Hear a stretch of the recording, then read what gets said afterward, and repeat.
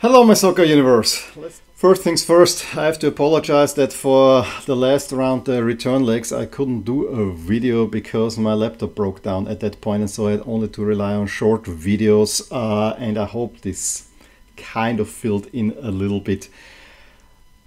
It was a high stress situation that is about to get resolved over this weekend, so yes, sorry about that. Let's talk Conference League action from yesterday evening. It was better than the Champions League. Maybe not quite up there with the Europa League, but I would argue the ties are a little bit more in balance as they are in the Europa League. We didn't have as many really decisive results, although we had two big away wins that one could not expect necessarily this way. Unfortunately, one of them involved the Austrian team, Sturm, the last Austrian team remaining, who were completely outclassed by Lille. Lille are the biggest movers of the teams that I still have in the competition, and honestly, when I look at it, I will definitely lose one between Aston Villa and Ajax, I will lose one between Lille and Sturm Graz, and I'm probably losing PAOK as well, and then we're only down to 3 jerseys. I guess I need to buy more Conference League teams. Don't necessarily want to, but hey, let's see how the competition pans out. But yeah, Lille were the biggest movers among the teams that I have, but just because they beat an Austrian team, I just couldn't put myself to put their jersey on. Decided on Fiorentina. I think they had a really mad away win in Budapest, but not against the Hungarian team, because Israeli teams play their home games in Budapest at the moment.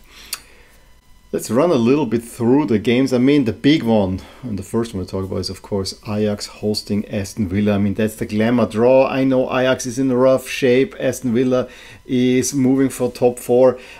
Maybe the lineup for Aston Villa told quite the story as well. That, you know, we just want to get a little bit out of Amsterdam, and that's what they got. They were rather defensive. Ajax had more of the game.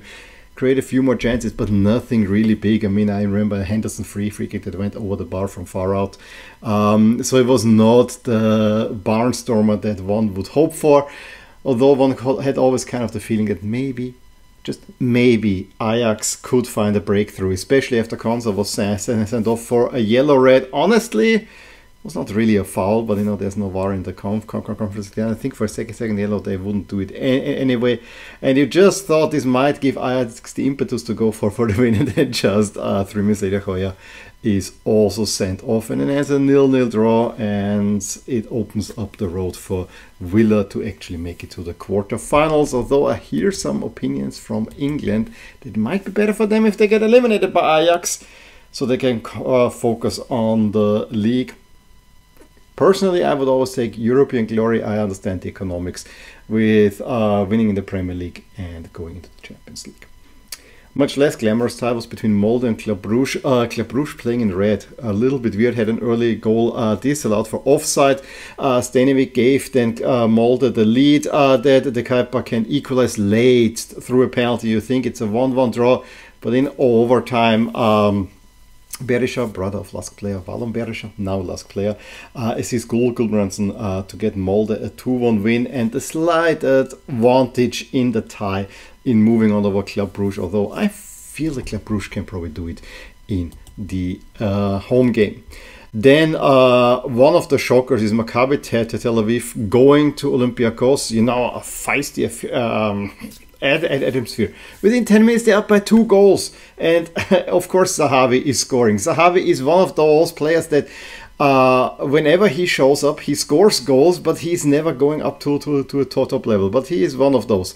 Yes, Al-Khawahi pulls one back in the 13th minute, but then Zahavi reestablishes a 2-goal lead, and the Perez in the 74th minute makes it even a 3-goal lead. I'm glad I didn't buy an Olympiacos jersey, although I saw a cheap one. That's actually, I feel vindicated for that decision. I thought they might go over Maccabi Tel Aviv. No, Maccabi Tel Aviv is going to win this one, and you know, a little bit joy brought to Israel in tough times as well. And then we have to talk Sturm Graz against Lille. Going into it, I mean, hopes were high because everyone's in the build-up. Lille, great at home, very well organized with a lot of energy, but away from home they can be gotten because there are a lot of young players in there. boy, they did not let Sturm Graz breathe. Yes, also has we said, without Pras, they were missing one of their main midfield machines, so the press could not be so intense, but that should not diminish Lille in any way. They completely dominated, outplayed Sturm Graz, took the ball away from them, and this is exactly what I do when you have this high pressing style. You pass your way around it, and that's exactly what the Sturm Graz do not have the skills to actually take the ball away from him. And then it was a really nice move to Boadi, who then squares it off to Jonathan David in the 28th minute. It's 1-0 Lille.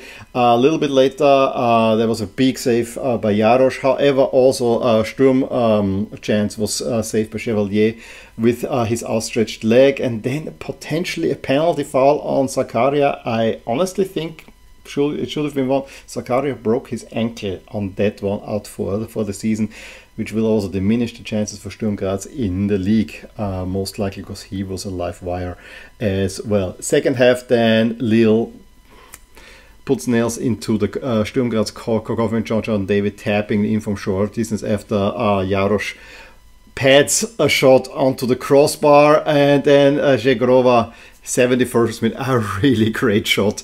I mean, he takes the corner and he's not even on the height of the penalty box, just from a very acute angle, lobs it into the net. A really great goal. Sturm Graz also hit the crossbar as well, but overall fully deserved. Lille are through to the next round, and you know, in Graz they're a little bit reeling from that. On the other side, you have reached this round, so that's also quite a success. Dinamo Zagreb against PAOK. I think the 2-0 scoreline is a little bit deceiving. Yes, it shows that Dinamo Zagreb have a Bruno Petkovic up there, so they have probably a little bit more up front. However, the first goal came from a bad back pass from a PAOK player, where Petkovic then shoots his shot is parried by the goalie right in his path again, and then 71st minute he does it again. Well, for instance, Murk has two good chances for PAOK lay down to make the score a little bit more palatable. So unfortunately, PAOK is also not really on their way forward. Let's put it this way. There were no away fans from Greece, and there will be no away fans from Croatia, because we know there were some really ugly scenes when Ajax and Dinamo played in Champions League qualification last year. So did not like that one. I did like, however, what the game between Maccabi Haifa and Fiorentina. That was a crazy game. That was. I mean, Zola gives Fiorentina an early lead.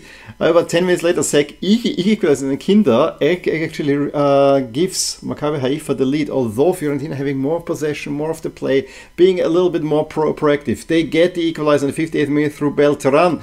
However, then a great job by Kalaili with what felt almost the only chance that Maccabi Haifa had, re-established the lead. Mandragora, just a few minutes later, gets the equalizer after Biragi assist, and then Show is sent off with a yellow-red, and deep in stoppage time, Bonaventura cross and Barak heads it in. 95th minute. Fiorentina get the win and look a little bit more comfortable. But this Haifa team, watch out. This is also a Haifa team that long ago gave Juve some trouble. So not an easy one. I think if this would have been played in Israel, not sure Fiorentina would have gotten that win right there in a more hostile atmosphere. I mean, there were definitely, it seemed like there were more Fiorentina fans there than there were Haifa fans. Big shocker for Union Saint-Gilloise with Michy Batshuayi, Belgium, scores in Belgium to give Fenerbahce the lead after a Soyuncu assist. It's always weird when you look at these Turkish teams that they have all these well-known players that just have left the big leagues in a way.